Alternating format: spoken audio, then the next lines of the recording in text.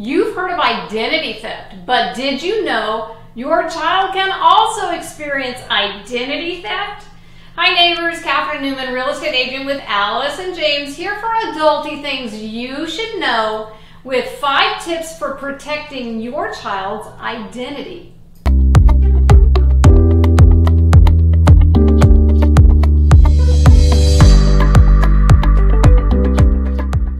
Child identity theft is the act of using a minor's social security number or personally identifiable information for fraudulent activities such as applying for loans or credit cards using the minor's information.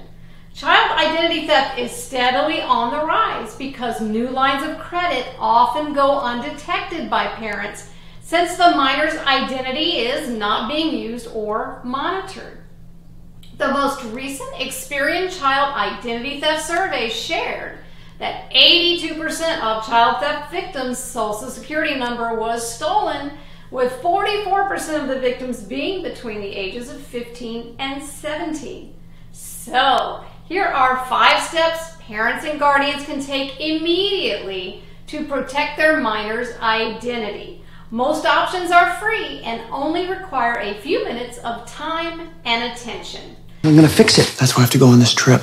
Number 1, understand their school's information policy. The Federal Trade Commission recommends keeping track of the companies you've shared your child's social security number and other PII with, including schools. Always carefully review each form before completion and always ask why their PII is needed, how it will be used, with whom it will be shared, and how will it be stored? 2, safeguard your child's social security number. The first line of defense to protect your child against ID theft is to guard their social security number. If possible, only give their SSN if necessary for medical or tax purposes. It's the criminal who stole your identity. Oof, boy, he's, is that a woman? Sandy Bigelow, Patterson. Every day. 3, freeze your child's credit for free. Since September 2018, the Economic Growth, Regulatory Relief, and Consumer Protection Law allows parents and guardians to freeze and unfreeze their child's credit on their behalf until they're 16. 4, invest in professional identity monitoring and recovery services. Now, it may not prevent the child's identity from being compromised, but investing in ID theft protection can mitigate any fraud that may occur and also offer recovery assistance to secure your child's personal ID again and prevent further damage.